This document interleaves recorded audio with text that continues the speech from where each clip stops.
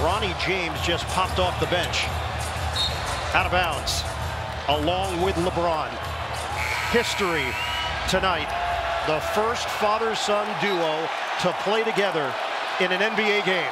The Jameses made history last night, but unfortunately for them, they were not the highlight of the night. The Boston Celtics look like they can repeat as champions this year, and in this video, we're going to cover some key points of how they started off this year firing on all cylinders. Stay tuned with this episode from our Coach's Vault. What's up, everyone? DJ Sackmann here. Thank you for checking out our YouTube. We really hope you enjoy our videos. In a brief moment, we'll get back to this video, but I just wanted to remind you that we have our Coaches Academy. So if you hit the link under this video, you can get immediate access to all of our courses, all of our playbooks, and our community. We have some of the top coaches in the world inside of this community and taking our courses. So if that is you, if you're a coach looking to expand your knowledge, looking to expand your network, hit the link under this video, and we feel like your Coaches Academy can really help you out. Let's get it. All right, before we go over all the topics we're going to cover today, let's break down the very first play because it's already genius. They're going to get Drew Holiday in this pick and roll him to the rim. Now, that might not seem smart. However, notice what it does to Cat. It's going to freeze him in the paint for a second, which allows Al Horford to sprint up into a screen and arrive without him, forcing Cat to be in drop coverage instead of up to the touch, and Tatum can walk into a wide open three. Just a brilliant play design. Now, what we're going to talk about today, their screening and how their screening is elite. We'll talk about how their spacing puts the defense in terrible positions. We'll talk about how the Celtics defense really makes all the difference in the world. And we're going to talk about how the Celtics can get to their spots on a regular basis. And we're going to give you a drill from DJ Sackmann on how you can get to yours as well. Now let's start off with their screening. There are a couple of different things that we're going to cover here. And first and foremost, notice how when Drew Holiday sets this screen, all he's doing is just touching him. He's letting the man know that he's there, and it allows the ball handler to operate. Now, we already talked about how the roll holds Cat down here. This is the big key right here.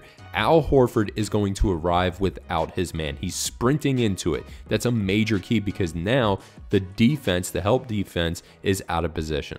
Horns is a popular tactic around the world. That's where these two men come up the screen. But notice how the Celtics do it. They get shoulder to shoulder and pin this man in so he cannot get out of those screens. As opposed to a more traditional setting where they set those screens a little bit wider and now you might need multiple screens to get the ball handler open. Not that either tactic is right or wrong, it's just another look that the Celtics run and one that has proven to be successful so far. But again, another major key is that they're setting screens that are actually making contact and it's freeing people up. And that's a major key to their success. They're freeing up their best players because they're creating that contact and using multiple screens to allow their ball handlers space to work. And that leads us to the Celtics spacing, which is absolutely unbelievable, and it has been since last year. Notice that when White catches the ball, they have their best two scorers spacing the floor well out wide, so he's able to get this paint touch and get a bucket.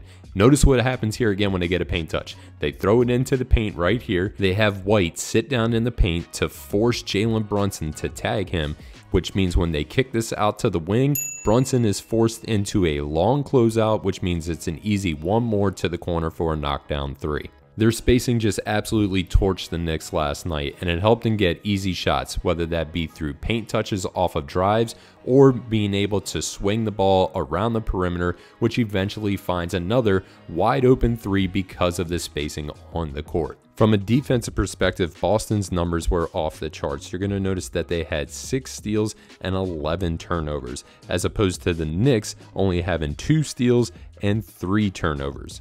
And these are things that you can implement as an individual. Notice how they're jumping into the paint, jumping into a help position early and often, cutting off the ball handler, and they're making sure that their teammate does not get beat. So this has multiple parts to it. 1, it's anticipation. 2, it's that aggression and being there and having your hands active.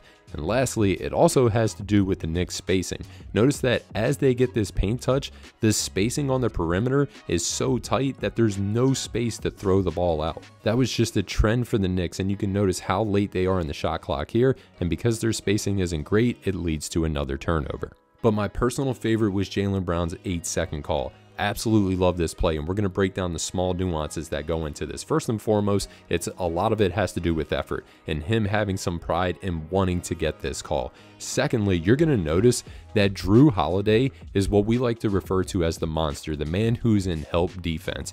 He can't play this kind of pressure defense and feel that aggressive unless that monster is there to help. Notice where Drew is. He's there to help even if he has to switch. But my favorite part, listen to what Jaylen Brown had to say about it.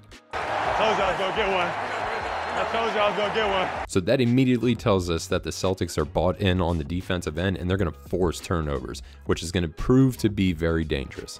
And that leads us to them getting to their spots. Check out this play by Jason Tatum. Most people, when they come off of this screen, they're trying to get this ball downhill to the basket. But if you notice, there are two people in this line. So there's no sense of driving into two people. Not that he can't score there, because he can, but instead he dribbles into what we call blue ocean, or open space onto the court, to get an easier, more efficient shot.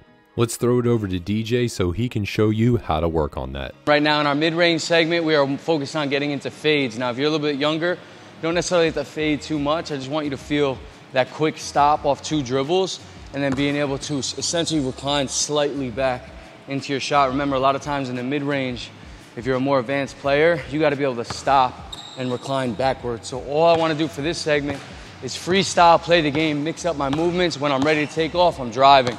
Right, left, going left. And as I stop, I'm stepping 1, 2, and I'm reclining back slightly. There's multiple ways to do that. Just focus on getting here. Then you're gonna start to feel it and understand what to do with your feet. Same thing going right. We're freestyling, we're playing the game. That footwork is left, right, and now I'm reclining back. The pickup is on the last step, like we talk about. So we're picking up on the left foot going left, the right foot going right. Let's get to it.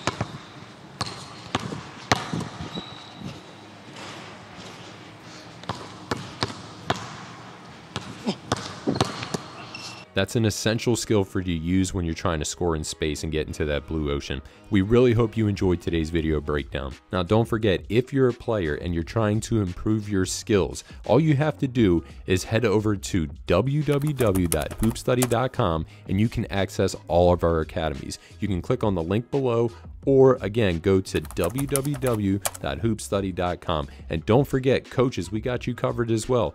You can go and get access to our Coaches Vault, which has all of our programs and our live master classes.